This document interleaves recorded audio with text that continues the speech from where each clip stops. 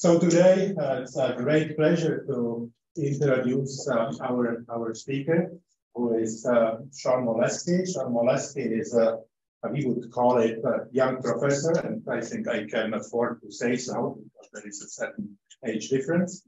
And as we have seen, in principle, the RQMP seminars is also a great forum for our colleagues from the universities who are members of the RQMP to also start talking and talk about their research, because it also makes our colleagues within RQMP and the community aware of where they are going, what they are doing. And many of them actually become members of the RQMP, which is indeed the case of Sean. So, everybody has to work hard for that. Nothing comes for free. These days, even in the age of quantum computing, we still have some problems when starting the presentation today, right? So, continuing to introduce Sean. Sean has received his PhD and degrees from the University of Alberta. So he finished his PhD with the Governor's Gold Medal in 2017, and then he pursued his career by spending some time at Purdue University, and then 3 or 4 years at Princeton University before really deciding being attracted by Polytechnique Montreal. So it's a very interesting transition from Purdue to Princeton and finally to Polytechnique. So today he will share with us his wisdom on a dual outlook for inverse design, which indeed is part of his activities, which is related to photonics, to computer modeling, and inverse design, as we would say. So Sean, the podium is yours. All right. And I hope there won't be any technical computer problem. It's only human computing. So oh, thank you. Yes. I guess I have a thing for peas. I'm not sure. But anyways, okay. So thank you very much for having me today. It's my pleasure to be here. The title of my talk is A Dual Outlook for Inverse Design. And right off the top, I'm going to say that, well, okay, I kind of oversold this a little bit. All of my examples today are going to be in nanophotonics. Although the theory that I'm going to present, I think, is much more broadly applicable. The specifics that I'm going to talk about are related to one kind of problem in nanophotonics, the problem of choosing whether or not a point has material. So this is a highly relevant problem for nanophotonics because usually we don't have that many choices for realistic materials that we can use. Because we want to do collaborations, because we want to actually build real things, there's only a few materials that are probably sensible. And from these sensible choices, the thing that we can do is we can structure it in interesting ways to try to get different characteristics out of it. And the structuring from a design or an optimization perspective can be reframed as the problem, the decision problem, of trying to choose whether or not a point has material. Or where is the boundary? You can rephrase this in all kinds of different ways. If you don't work in this field, haven't thought about nanophotonics in a long time or ever, I would encourage you to try to think about how similar decision problems occur in some area that you're interested in. Because I think if you do any kind of engineering at all, most of these problems are related. So whether or not you want to choose strength of coupling parameters, can this be optimized?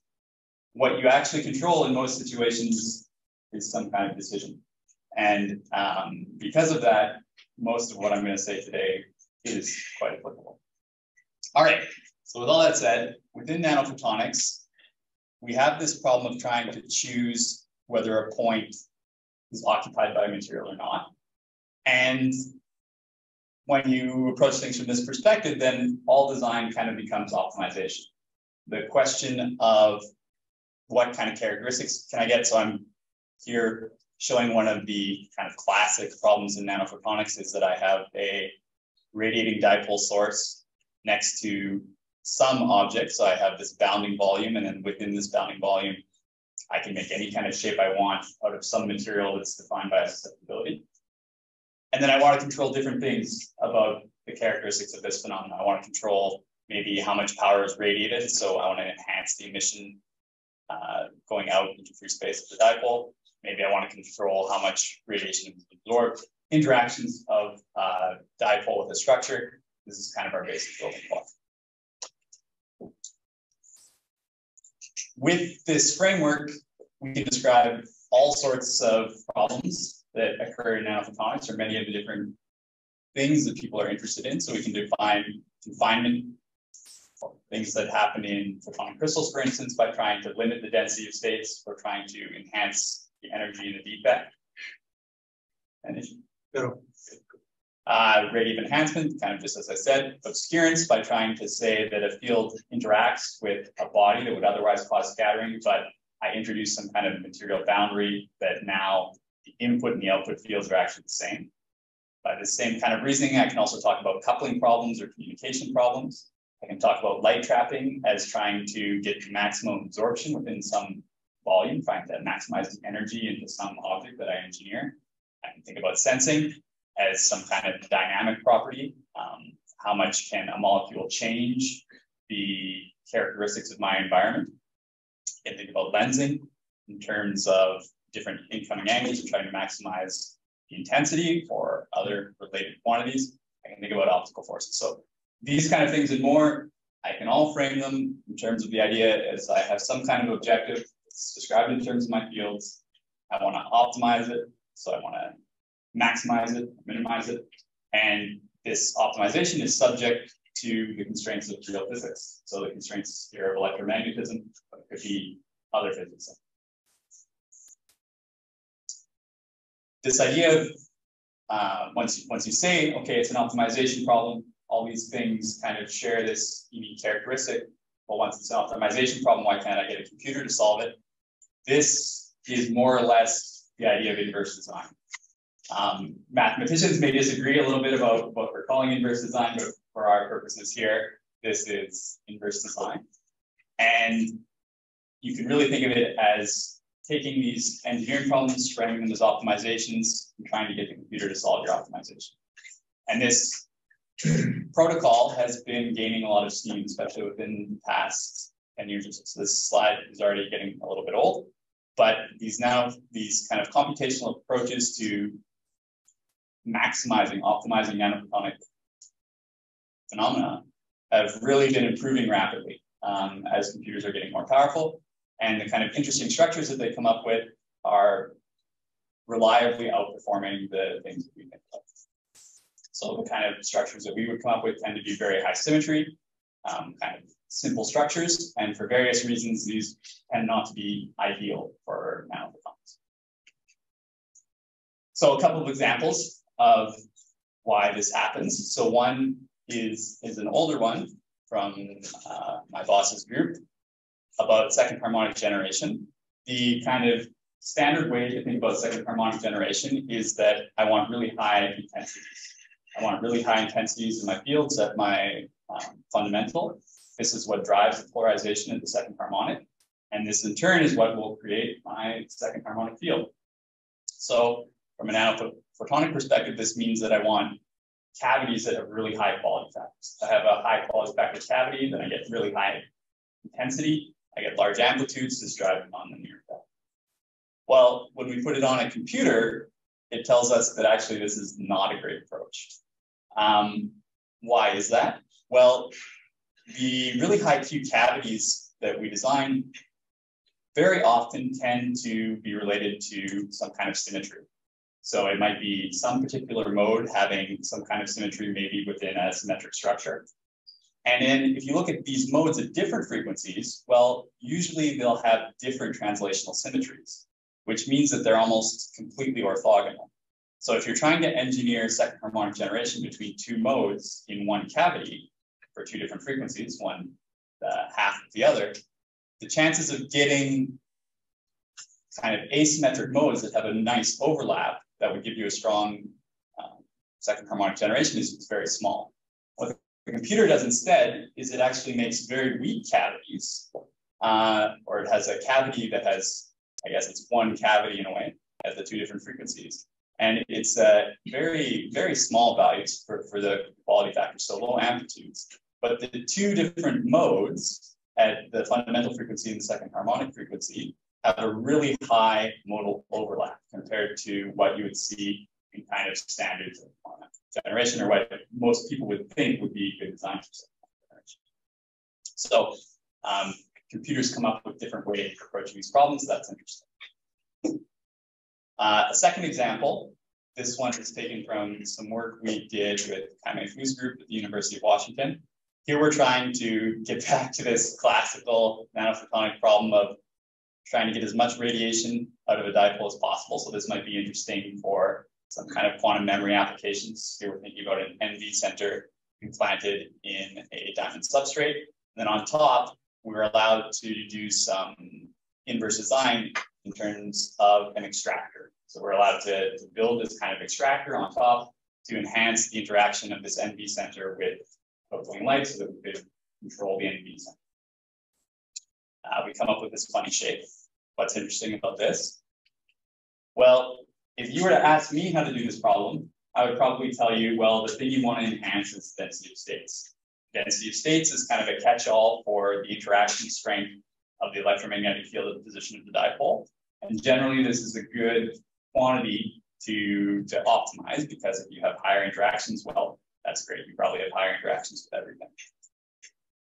The more tricky objective would be to actually think about maximizing radiation. This is a lot harder because it's very difficult to think in terms of the field patterns that you would actually need to get outgoing radiation. It's much easier to just say, well, the density of states, this is an easy quantity. It's just given by the magnitude of the electric field, so the inner product of the electric field and the point dipole. That's something easy to do. It's probably a good approximation. The harder thing to do would be this field quantity. And I would say, okay, it's not going to make much difference. What the computer says is, yes, it does make a big difference, especially when the distance to the interface is larger. So here you see we have two kinds of, we did two different kinds of objectives. So either this kind of simple LDOS objective, so these are all the circles, and then the kind of more correct flux objective, which is all the squares. This one would be much harder to think about for a person. Why would a structure optimize flux? It's a lot harder to think about in terms of a dipole emitter. And we see that when we actually make the optimization work for the flux enhancement objective, these are the red curves, it does something completely different than when you tell it to optimize for LDOS. So when you tell it to optimize for flux, you see it does a much better job in terms of the flux enhancement. And it actually does a very poor job in terms of LDOS enhancement. And if you tell it to work for LDOS, well, the answers are set kind of somewhere in between. It doesn't give you as much flux as the flux objective. And the answers when you're at a distance to the interface above, say 100 nanometers or so, are actually kind of shocking. So very big differences in terms of the specific thing you're looking for. So I guess lesson number 2 is the computer can actually think in terms of fields. So telling it to do exactly what you want it to do is a good idea. And this is also interesting for the design perspective, because this is another thing that we are not really capable of doing in most situations. Usually electromagnetic fields are too complicated to picture. Really only think in terms of these very simple objectives accurately. Okay, so I've told you some of the nice points about this idea. What are some of the issues? Well, once you start doing it for a while, there's definitely things that crop up all the time that are rather annoying. So the first and kind of the fundamental thing is that the relationship between the structure and the properties is non-convex. So for the purposes of this talk, it just really means it's very complicated. It's a complicated relationship that can't be linearized in a kind of nice way. And because of this, we can't globally look at what kind of characteristics should be expected. The problem of choosing whether or not doing this decision problem, does this point have material or not, is part of this NP-hard class, or at least that's what we believe to the best of our knowledge. And because it's part of this NP-hard class, it kind of means that when you make your problems bigger and bigger, there cannot really be an efficient algorithm solve these kind of problems. And that leads to all sorts of issues. The main one is that we don't know what we should expect. So sometimes using inverse design on these objectives gives us answers that are much, much better. Our performance goes up by a factor of 10 to the 4, 10 to the 3, something like that. Other times we try it, we try different algorithms, and nothing much happens. So then the question becomes, well, is this something we're doing? We're just not looking at the right algorithms. We're kind of seeding it the wrong way. There's something else we need to do. Or is this something fundamental about the physics of the problem? And in most cases, we don't know. And this gets into the issue of what can we promise an experimentalist. This gets into the issue of if we are thinking about new technologies, well, you know, can we count on components improving anymore? Can we say, you know, this technology could work if only I could get a factor of 4 or a factor of 10 better performance out of this component? Then maybe I can get the fidelity I need or whatever, one algorithm. Is this possible? And from just a more, I guess, day-to-day perspective, it raises this question of when an algorithm should stop, or kind of when is your work done? When have you explored enough to say, okay, I know that this problem is not solvable, or I should stop my algorithm now. I don't need to let it run on, take all these computational resources. The other aspect is, what are we exactly learning? When we write these programs, they're not exploring the global landscape. So when they come up with an answer that's better, is this something fundamental? Is this new structure worth, you know, thinking about why it does so much better? Or is this just another example of some other structure that's good? Maybe there's another option down the road that's going to be much better. Maybe this thing is going to be replaced in 2 years. You don't know. So kind of condense this onto a diagram. What has happened with inverse design or computational design is that we've gone above what we can do intuitively. Generally, we do much better. So there's just kind of no scale on this purposefully because it varies from problem to problem. But computational design is doing a lot better than what we can think of with some kind of high symmetry structure, understandably. But we don't know how it relates to optimality. So we don't know if these computational design structures are actually good or they're just some other structure, these kind of designs. And trying to reduce this gap between what we know in terms of optimal performance and what we know in terms of computational devices is what I'm going to spend the rest of the talk. The idea boils down to 2 kinds of different relaxations on our problem. So we always have this idea of optimization in mind. And at the start of the talk, I said our optimizations are about choosing, making some choices subject to constraints that physics are true. Well, one of the ways you can get a bound on an optimization problem is relaxing some of your constraints. So if I take an optimization problem with more stringent constraints and I compare it to an optimization problem with less stringent constraints, it's kind of obvious. The one with less stringent constraints, I can always do better. That will always give me a bound. And so if I can solve the optimization problems with less stringent constraints exactly, that's one way to get at this optimality information. So our first kind of relaxations is very much motivated by the way we solve these problems computationally. And in our group, we've always done these volume integral equations. And the idea behind volume integral equations is kind of you take these little cubes, you discretize your domain into some small set of objects. And if you make these small cubes small enough, then if you look at electromagnetics, if you do it at a given frequency, there's always kind of some area of cutoff. You don't need to describe physics down to precision 0. There's always some kind of characteristic length scale related to your Green's function, related to your source, that beyond which there is no response in your problem. So kind of like a ultraviolet cutoff.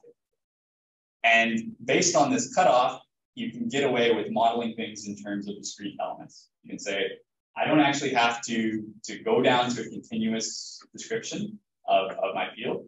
I can say that my field is actually this sum of discrete things. It's kind of like pixels or voxels.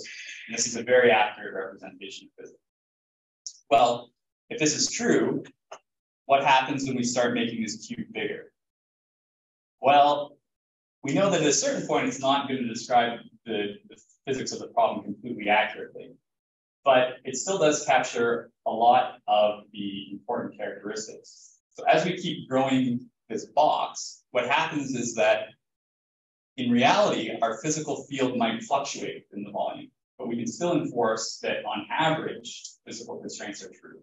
So it's kind of like in this larger box that I've shown up top here, I might have these fluctuations of positive and negative violation of my physical constraints. So this is kind of like if I wrote down Maxwell's equations, I would see that the two sides don't balance. There's not an equality like we would want. But on average, over this entire cuboid sort of thing, I guess it's not a cuboid, it's some kind of rectangle thing, there is no violation. And because there is no violation on average, I end up capturing a lot of the important physics about the problem anyways. And so this is a way that I can get away with using much fewer constraints and hence make my problem a lot easier to solve while still retaining a lot of the physics about this optimization problem and looking at the performance.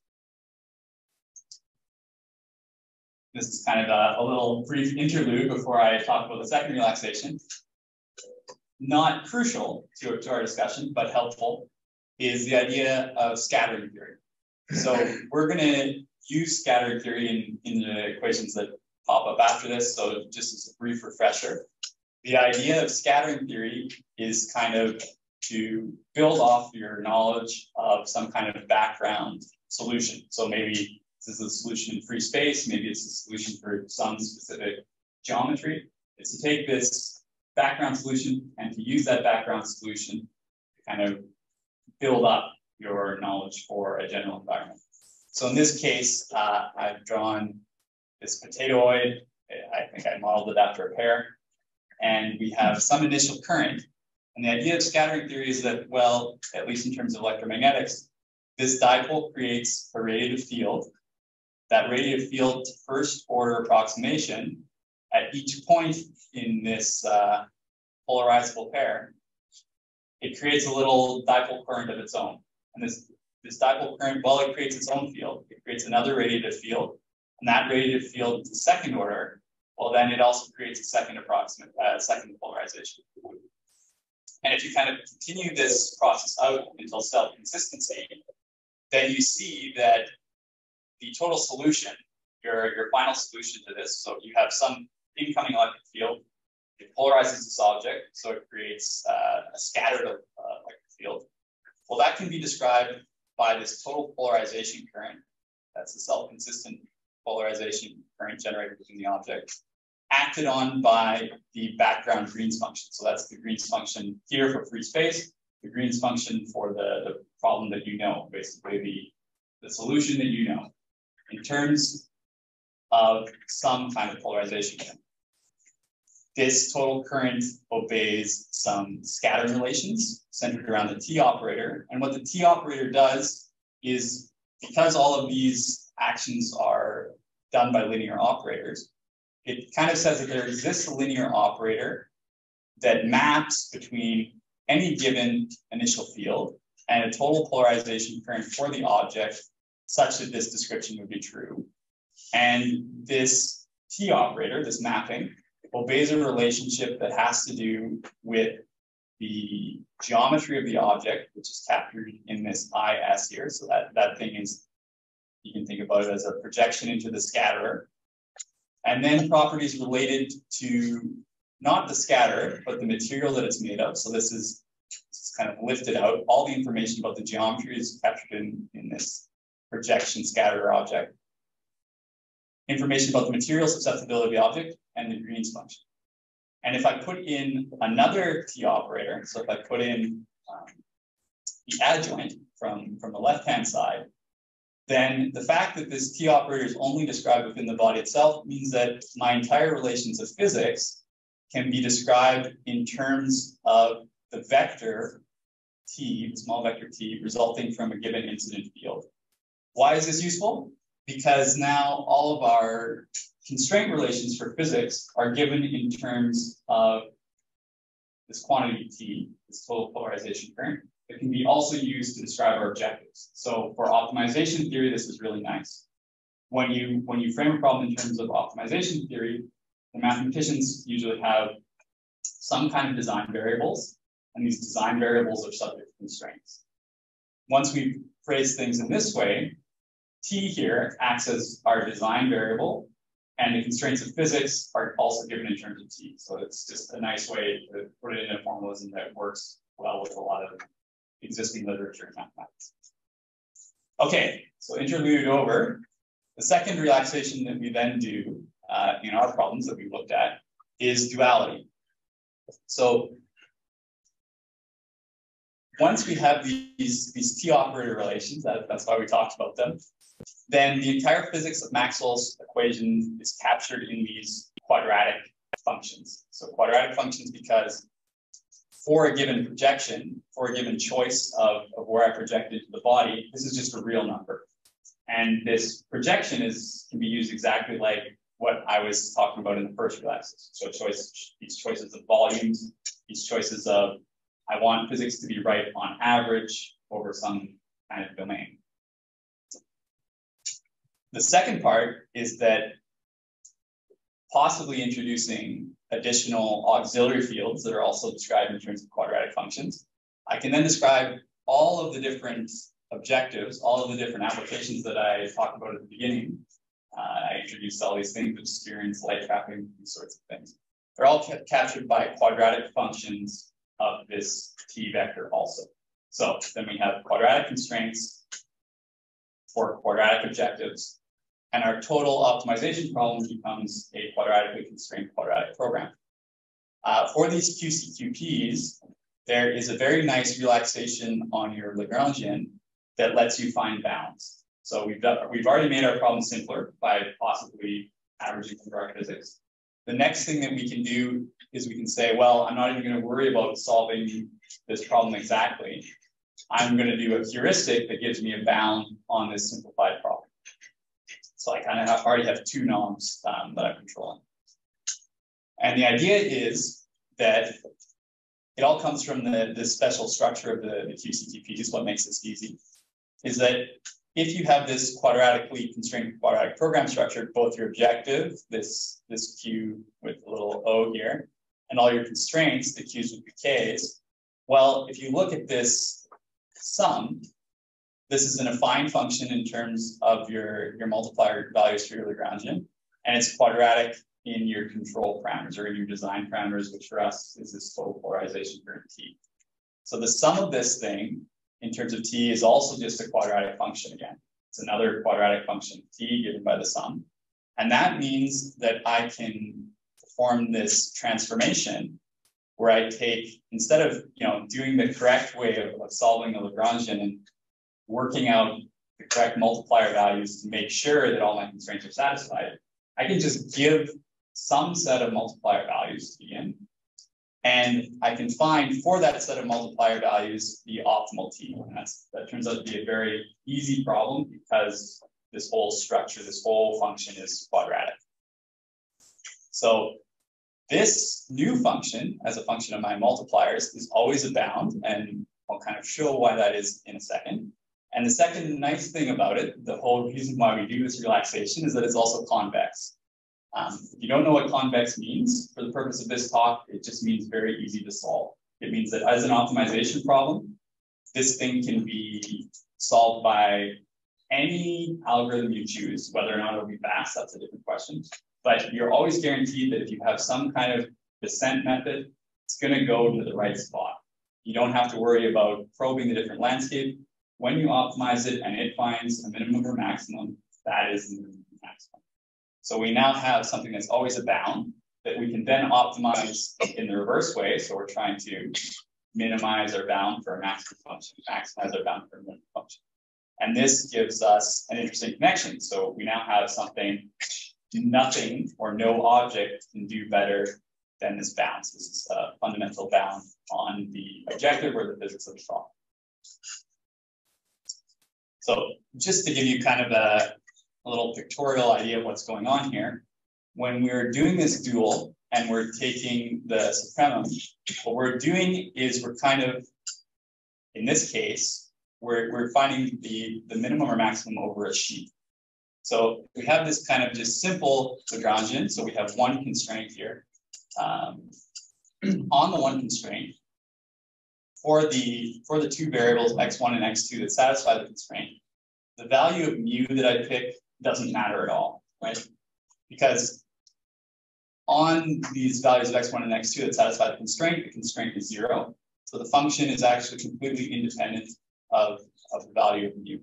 So we see that as we vary mu through some different set of values, these kind of overall sheets, these overall quadratic functions of this Lagrangian change, but they always intersect along these lines that are the lines where the constraint is actually satisfied. And the idea is that by changing the value of mu, we might hit on a spot where the sheet actually has its maximum that happens to correspond to one of these points. So it's kind of like we're allowing our optimization to vary over this whole space of x1 and x2, instead of being confined to the submanifold of the constraint. And that makes our optimization problem really easy, right? We don't have to worry about what the specific shape of this thing is. We're just optimizing over the whole space, and that's very nice for us. But on this special line, we know that the value of mu doesn't matter. So when we allow it to explore this space, if it happens to find some other point where our constraints are not satisfied, well, that means it's already kind of taken these points into account, and that the thing that it chose is better than whatever happens along this submanifold. So this is the idea, and this is why this is about. Some kind of remarkable points before I close by looking at some interesting examples for nanophotonics. It turns out that this optimization perspective amalgamates many different things that were done previously in inverse design to give bounds. So previously, it was often done arguments about mode counting, arguments about what can be done for a specific mode.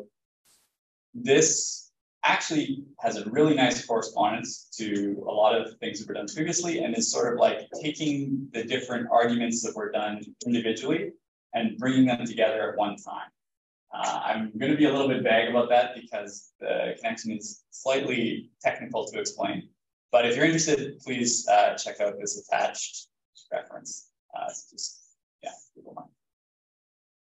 The second thing we found is that a few constraints are often good enough. So if you're just interested in terms of the performance, I talked about this picture of physics. Well, it turns out that we only need to impose a few carefully selected constraints, and that tells us very accurately what the performance will be. So we'll show that in a second. And actually, from the perspective of optimization, so that's from the perspective of how many constraints do we need to propose. In the end, what happens when we do this optimization is that it's actually equivalent to proposing one single constraint. So when we find that there's a really good correspondence between inverse design and these bounds, it actually means there's one quadratic constraint that exactly explains why performance is the way it is. So this is kind of interesting from learning about what's going on in these objectives. Why do we get the performance that we get? From the more practical perspectives, it sets a nice benchmark for inverse design. So these problems, as I said, recurring, what kind of performance can we hope for? When should my program stop? As long as these bounds are fairly accurate, it does a very nice job of answering these questions for you. And even if it's only semi-accurate, well, at least you have some kind of idea, which is better than nothing. It can be used to show the influence of design choices. So we can introduce different fabrication constraints, different choices of material, different choices of volume, and look much more rapidly at how this changes the values of the design to see how this affects overall performance instead of just putting this in the computer and seeing what kind of things happen. And it can be potentially integrated with standard inverse design methods. So this, hopefully I'll talk about a little bit at the end. This is where I'm working right now, trying to use this dual information to improve inverse design. Okay, so now enough of the theory. I'll show you some examples, and hopefully if you have some background in nanophotonics, these things will be interesting to you. The first one that I want to show briefly, is bounds on far field scattering cross section. And so these are done with only two constraints. So I'm only constraining that real and reactive power have to be conserved. So this is over the whole domain. This scattering relation must be true. And this is a direct correspondence with this idea of reactive power that comes up in electrical engineering and real power. And the difference between the two bounds are shown between the solid and dashed lines. So dashed lines are only real power, nothing to do about phase. Solid lines are real power plus information about phase. And these bounds are actually much better than anything that had been done in the field previously. And they answered a question about what happens in these intermediate regimes. So when you have the kind of, I guess, transition between dipole approximations and far field solutions. So we know that at a certain point, well, geometric office is true. And we kind of know that these answers, what the answers are in that case. We know that the scattering cross-section eventually has to become the geometric cross-section. When the object is very small, we also know answers for metallic particles when they're on resonance. And we have this Rayleigh solution. And what the optimization says is that these are optimal solutions. These are actually the maximum scattering cross-section that you could ever get happens with these resonant metallic particles. And if you have a dielectric, when it's off resonance, the Rayleigh response, that's exactly the maximum response you hope for. And as you transition in between, well, what does this look like? It looks like these bounds. And how do we know that? Is because when we actually do inverse design, so that's all these little dots in green for the green curve over here, and pink for the pink curve over here, we see that there's not really much difference between what comes in inverse design and what comes up in the bounds. So that's not to say that we know that the bounds are accurate for these real and reactive power constraints. It's not to say that we can't do better than this, but we know that the true optimum lies somewhere in between this bound and the dot. And so we know that the bounds aren't that far off, that this is very, very close.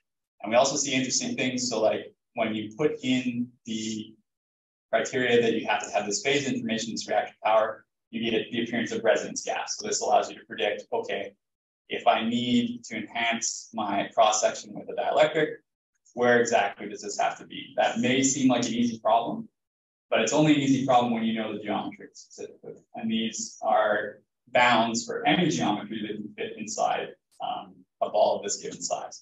And predicting when can I have a mode at all for something given size, that's new. Here is a similar example for absorption of periodic gratings. And again, we see that the bounds track pretty nicely with what comes out of inverse design. And they predict these really rapid transitions for the appearance of leaky modes determined by periodicity, and are very useful for setting up what are the kind of parameters that I'm going to need in my inverse design optimization if I need to get some kind of component performance. I'll just be very brief on this. The one that I think is more interesting is our recent results concerning the local density of states. So unfortunately, these are now in 2D. I'm working on the 3D code. It's been a work in progress.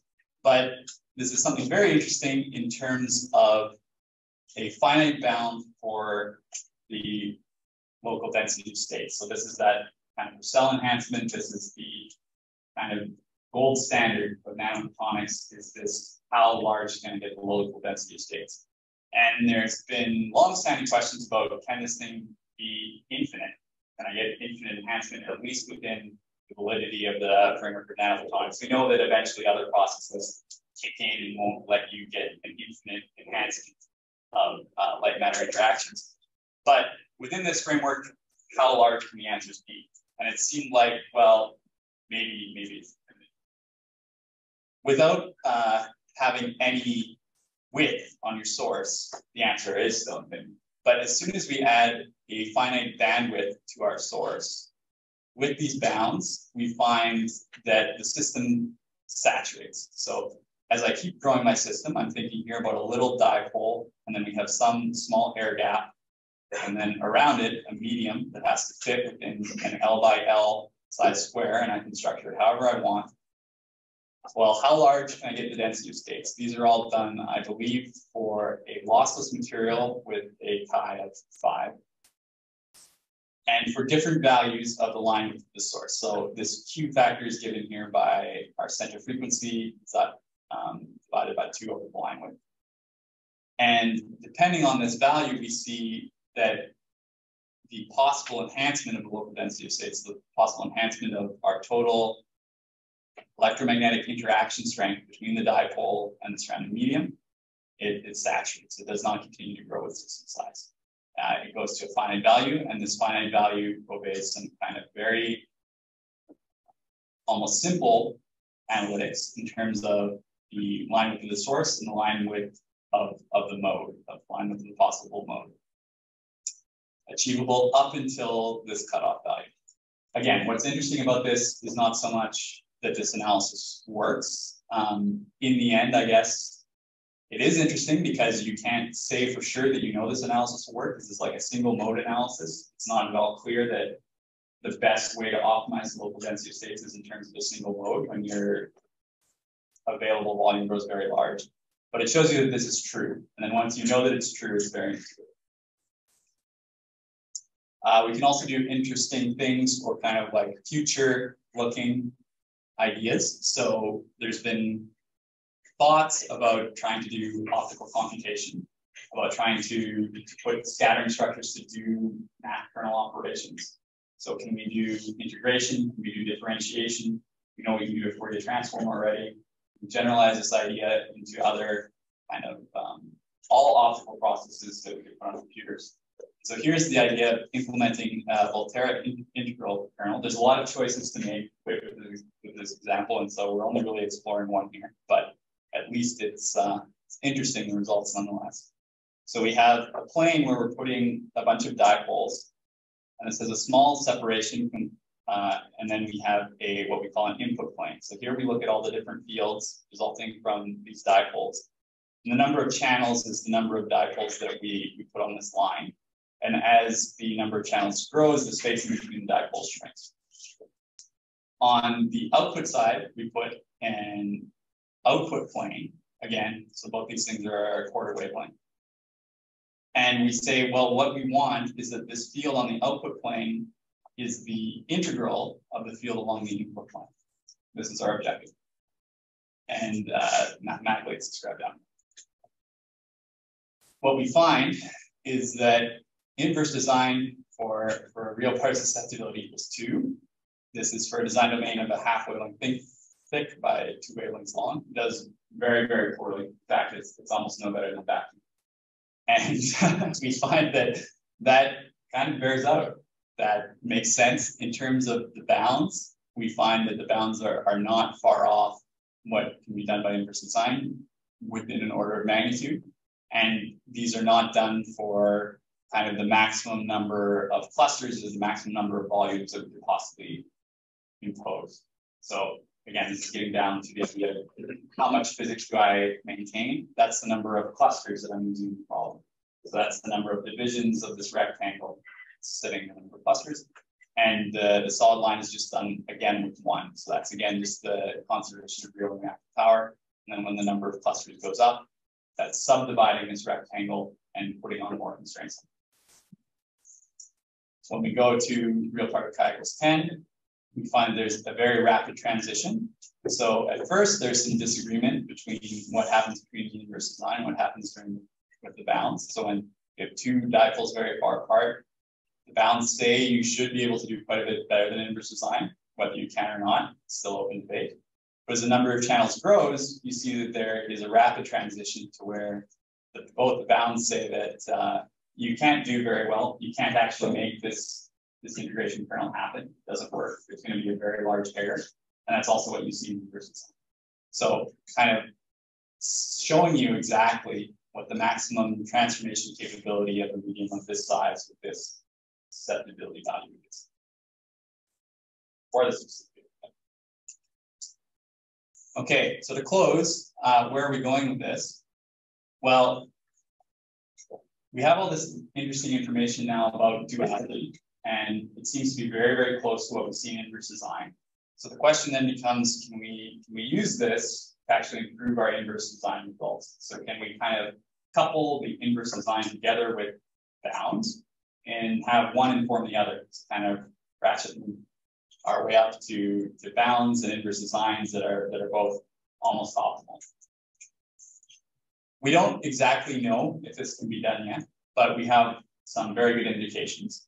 And what we found so far that why this is possible. So I started off this talk by saying that this design problem, this decision problem is really hard, that it's this NP hard class, and that, you know, this means that if you had an efficient way to solve these problems exactly, you could solve any decision problem. So what's going on here?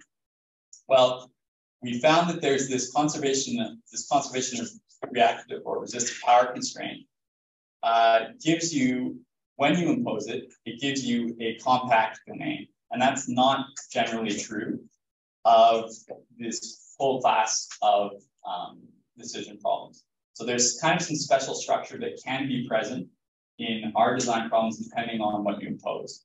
And if you choose to impose this conservation of resistive power, which seems like a natural thing to do, if it's sensible, we often find that power is a very reasonable thing to want to conserve. It tells us a lot of information. Then you can impose this Sion's minimax theorem.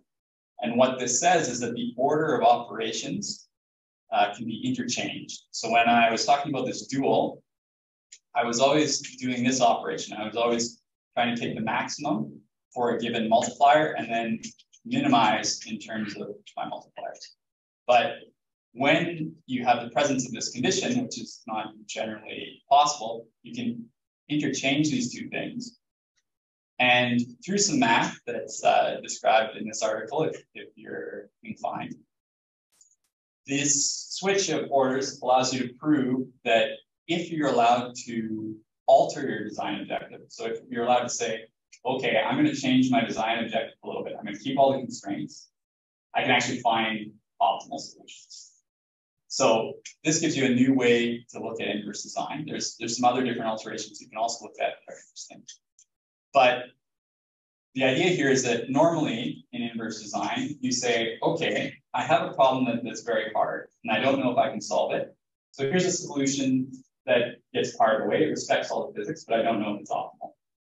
What I could do instead is I can look at one, I can say, well, I only want to resolve part of the physics. So here on the left-hand side, we're kind of looking at a structure as we do these different, we kind of increase our resolution. We impose more and more constraints on the physics. It gets tighter and tighter, starts to approximate the structure better and better. The first thing I can do is I can say, well, I only want part of these physics for the objectives. Well, in that case, I can often find an optimal structure. And then the second question becomes, well, that thing is not yet physical. What do I do with that? The part of Sion's theorem tells you that as I get more and more physical, as long as I'm allowed to change what the objective was a little bit, I can actually always return to optimal structures. So it rephrases the problem of not solvable problem. Here's a device that gets part of the way to here's an optimal device for an objective that you didn't ask for. And then the question will be how close these objectives that you didn't ask for are to your original objective. And this is some of the work that we're doing now. Okay, so with that, I'd just like to mention that we're definitely not the only group working on this. There's a lot of interesting work going on in other places. So some of the big names, Matthew Christensen's group, the group of Milena Vukovic, and the group of Owen Miller have been heavily involved in the field also since the constellation. With that, I'll close, and yeah, thank you very much. Happy to answer any questions.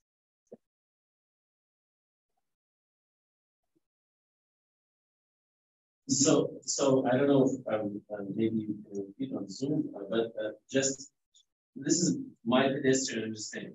First, you told us that there are symmetries to the problem, and they're not good guides. Forget it. I'm going to tell you a better way. Then you introduce constraints that find the optimal solution better. Now, can I think of these constraints as generalized symmetries again? Didn't you effectively teach me that there are other symmetries in the problem that I should be maybe aware of, or is that not the right way to think about it? I guess the thing that it comes down to is what you say that a symmetry is. So if we say this is like a kind of spatial structure or generated by some group relation, then the constraints that we add are just projections onto the space. They don't necessarily have anything to do with kind of like a generator of a group or any kind of connection like this. They're more to do with specific points in the problem that are related to the actual spatial construction. So they might be symmetric in some cases, and it's certainly reasonable that, you know, in certain cases, symmetries are very useful constraints, but in other problems, they need not be. So the constraints that we introduce are not generally symmetries, but they certainly could. So if you say that one of your constraints is power, am I right to say that this is effectively like a narrow band approximation? Because if I have a broadband response, power is not probably the constraint I want to keep, especially with nonlinear interactions. Right. So we are typically, or at least in the examples I was looking at, are working at one frequency. Okay. And then in nonlinear cases, we would work at just the probably two frequencies. That would be the extent of our model. In certain cases, we can also generalize to the complex plane, in which case this idea of conserving power becomes a broadband quantity. So I don't know if you really call that constraint the conservation of power anymore, but it's the extension to the complex plane of what would be the conservation of real power for a specific point on the real number line. This only works for certain objectives. So not all objectives are analytic. So sometimes you have to make an approximation about your objective. However, our constraints are analytic. And so you can always impose these kind of broadband or time constraints that have direct correlations. And the one that's very interesting, as far as we understand it, from the perspective of why these problems are working well through compactness, are always the ones that are related to this conservation of real power constraint. So it's always this constraint that somehow limits the total magnitude of the fields in your problem. That seems to be what makes this approach tick. That seems to be the core property of why this works. It is in quantum optics. In quantum optics, you have mainly row relations, which are mainly concerned the number of particles. So I have this field versus particle interesting discussion here that I cannot put my finger on. So in the case, maybe this will be a little bit helpful. So we adapted this to nonlinear, very like first initial trial of second harmonic generation bounds. And in that case, in order to get a compact constraint, you have to consider both frequencies simultaneously. So it's kind of like you can only consider power being conserved as the interaction when taking into account both up conversion and down conversion processes, and how you have something that drives your system and some ways for energy to exit, and you have to describe all those things together before you get the right constraint. Thank you. There is a question from the Zoom audience, and it is how much computer power is needed to perform this research, and it is from the room in the University of Montreal. Okay, so it varies a lot depending on what you actually want to do.